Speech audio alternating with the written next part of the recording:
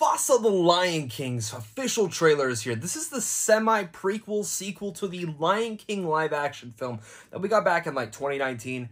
I never thought we would actually get a sequel to this, nor did I ever think that, like, Barry Jenkins, the director of Moonlight, would be doing a film like this. So, without further ado, let's do this trailer reaction right now.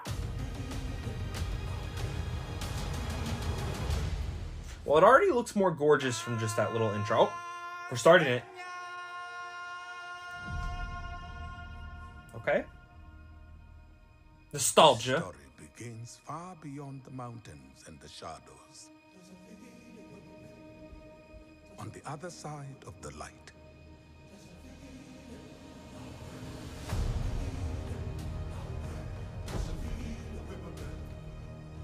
A lion was born without a drop of nobility in his blood. A lion who would change our lives forever. Mufasa.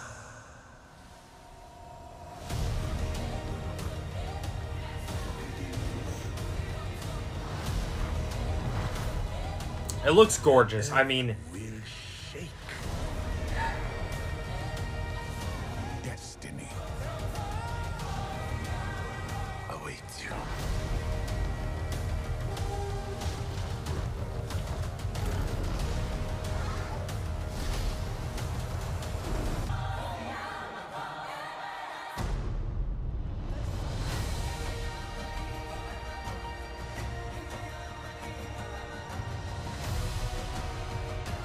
great cast.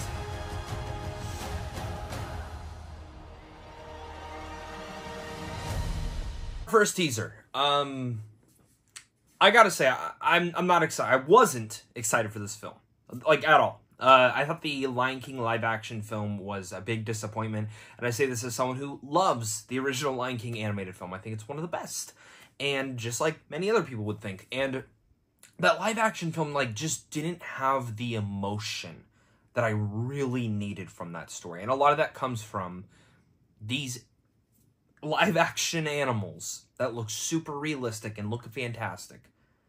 They just don't... How do you put it? You just can't have emotion from them. Like, there's just nothing coming from it. And what I can say, watching this trailer, it definitely hit the nostalgic feels for me. It starts out with that great thing. You hear the music, you hear the fundamentals, you hear Mufasa's name, and you see him running around, and I get a little bit excited. So am I getting tricked? Maybe. But it's also Barry Jenkins. And I have to imagine that an award-winning director like him is gotta be something here, right? Something special. And watching this trailer, while it's a teaser, and I don't know what that special thing is yet, it feels a little bit special.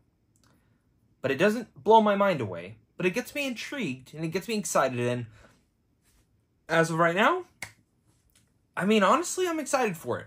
And I wouldn't have said that as of, like, 2 minutes ago. I would have said, oh yeah, like, I'll go watch it, but now I'm actually pretty intrigued to see what this trailer is. And a lot of that can stem from Barry Jenkins, but also it can stem from how this trailer looks.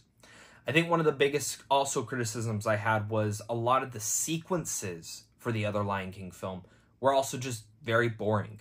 They felt very realistic. And that's okay.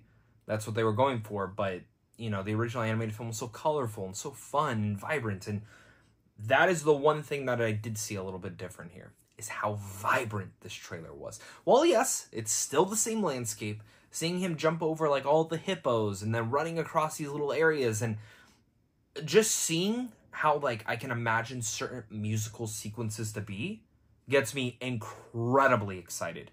An incredible voice cast. Love that Kelvin Harrison Jr. is in here. I love him as an actor. I'm, like, obsessed.